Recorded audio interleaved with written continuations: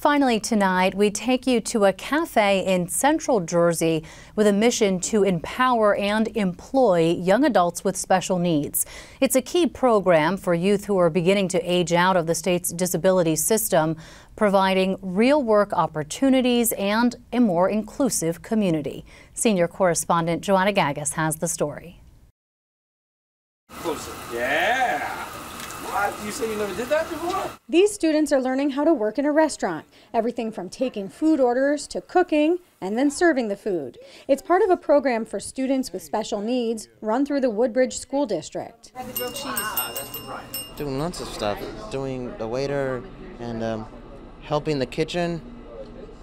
Everything.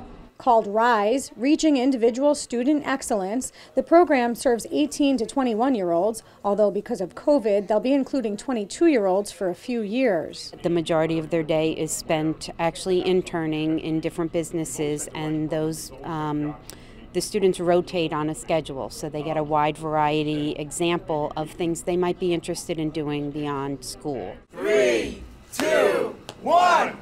Today, they're celebrating the reopening of the Mayor Mac Cafe in the Port Reading section of town.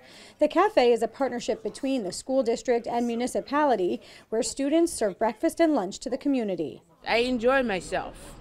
Why? Because I like coming here, and different people come to eat this food, and they're happy. They're actually on the township's payroll, getting paid $13 an hour plus tips. It was been my dream to, to make money for my whole family. Anytime. Great job, man. It's just great that kids can feel that they're productive. When you're a teenager with special needs and you can get a job and you can work and feel important and feel needed, I think that's just so good for their development. And that's why we're so proud to be able to have this facility where they can work here and feel that sense of accomplishment. That accomplishment expands beyond their work environment, says program coordinator Julie Baer, because by the time they graduate the program, they've already received a paycheck. They know who FICA is and why FICA gets your money. They know how to open an account in a bank and what's a savings account, what's a checking account. They also learn public transportation, and they learn how to vote. They learn the whole democratic process. They can get their driver's license.